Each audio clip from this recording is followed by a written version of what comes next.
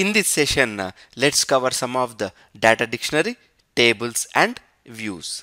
Okay? Okay, let's see where we are.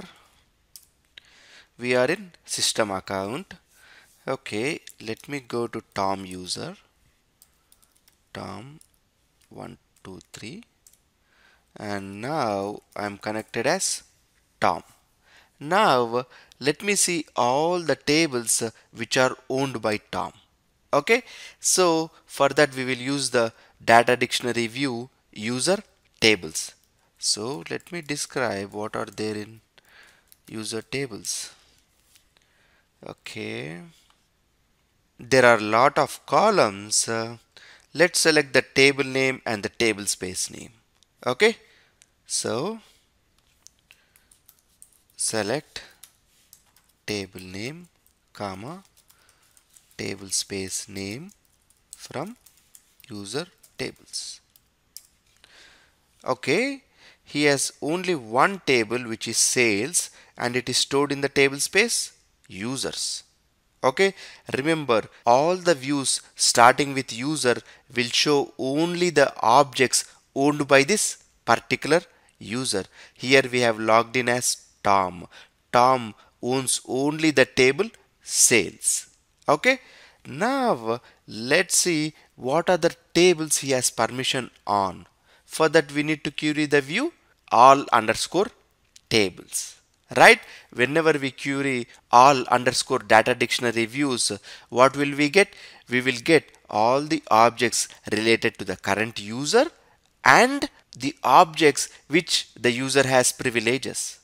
Right? Okay. So let's describe all underscore tables, and there are quite a number of columns here. So let's select the owner table name and let's put a filter on the table space name for users. Okay, so select owner table name from all tables where table space name equal to users. You see here I'm giving it in capital letters. Okay, most of the information stored in the data dictionary tables is in uppercase. So make sure you provide the values in uppercase. You see users is in uppercase. Okay, and you see here we got the table sales which is owned by Tom. Okay, that's the table which we already know that it is owned by Tom. And the other two tables, sales which belongs to DW owner is showing up, and product table which belongs to DW owner is also showing up. That means Tom has privileges on sales and product table belonging to DW user. Okay, you see the difference between user tables and all tables? Cool, right? Yes. Now, why don't we query the DBA tables? Okay, so let me select the owner table name from DBA tables where table space name equal to users. What does it say? Table or view does not exist. Since Tom does not have a DBA privileges, he doesn't have access to the data dictionary view DBA underscore tables. That is why it is throwing this error. Okay, normal users can only query the data dictionary views starting with user underscore and all underscore. Okay, they cannot query the data dictionary views or tables starting with DBA underscore. Okay, now let's log into DBA account. Connect /s sys DBA and the user is sys. Okay, now we are into DBA account. So let me execute the same SQL statement. Copying that, paste, and you see all the 10 tables which are stored in the table space users are shown. Cool, right? See, when Tom queried the all tables, he got only 3 tables. One of the table belonged to him and the other 2 tables he had permissions to query those tables. That is why these 3 tables were shown. But apart from those 3, there are another 7 tables which are stored in the table space users.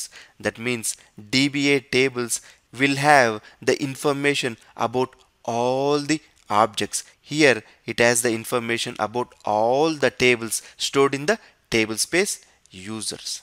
So as a DBA, using the DBA related data dictionary tables and views, you can query all the information related to all the objects in the database.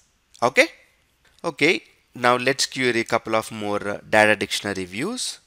Okay, let's see what is there in DBA users. Okay, we have username, user ID, password, account status, log date, okay, and a lot of other columns. Okay, you can describe the data dictionary table or view and look at the columns, and then based on that you can query the columns needed. Here let me get the username and the status of these accounts from DBA users, where I don't want all the users, I just want the users starting with yes. So I gave yes percentage. Okay. Okay, there are totally 7 users with the username starting with yes, and 3 accounts are in open status: system, sys, and system manager. These are in open status, and the other 4 are expired and logged. Okay, that's good. This is one of the very important table to get the information related to the users. If your user complains that his account is logged and cannot log into the database, you can query this and find out whether the user account is logged or not. If it is logged, obviously you will unlock it and let the user know. Okay? And now let's query one more data dictionary view, DBA table spaces. Okay, spelled it wrong. DBA table spaces. Again I spelled it wrong. Describe DBA table spaces. Okay, this has quite a number of columns. Okay, we have table space name, block size, initial extent, next extent, and a lot of other columns. Let's query the table space name and their block size. Okay, so select table space name, block size from DBA table spaces. Okay, we have totally 13 table spaces sitting on our database, and for most of them the block size is 8192 bytes. But whereas we have one table space which is TBS3 with a block size of 16,384 bytes. Okay, that's some good information. Now let's see one more DBA data files. Okay, we have the file name, file ID, table space name, the bytes, okay, and other lot of useful information. Let's see how many data files we have. Select file name from DBA data files. We have totally 11 data files. Okay, that's good. Like this, depending upon your need, you will query the various data dictionary tables or views to get the information you need. Right? Let's see couple of more dynamic performance views, and they start with $. right? Okay. The first one, why don't we look at v dollar archive log? Okay, we have a lot of information related to archive logs. We have their name, the sequence number, the reset logs change number, the reset logs time, and lot of other information. Let's find out the name of the various archive log files. Okay, select name from v dollar archived log. Okay, we have totally 28 archive log files. Okay, as database keeps on adding more archive log files, we will be getting more number of files, right? That means the data in this views is really dynamic. As Oracle creates more archive redo log files, an entry is made into this data dictionary table and we can see that entry. That is why these are referred as dynamic. Okay, let's see one more v dollar session.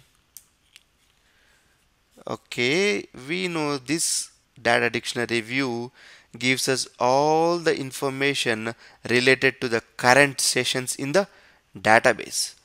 You see there are quite a number of columns in this data dictionary view. We need not understand all the columns. Depending upon your need and experience, you will know about them. But there are quite a handful of columns which we will know as we go along the course. Okay, you need not know all the columns in one day. As the course progresses, you will be introduced to lot of data dictionary views and you will become perfect. Okay, for right now, let's get the system ID and the username. Okay, so select SID username from v dollar session. There are totally 40 sessions running.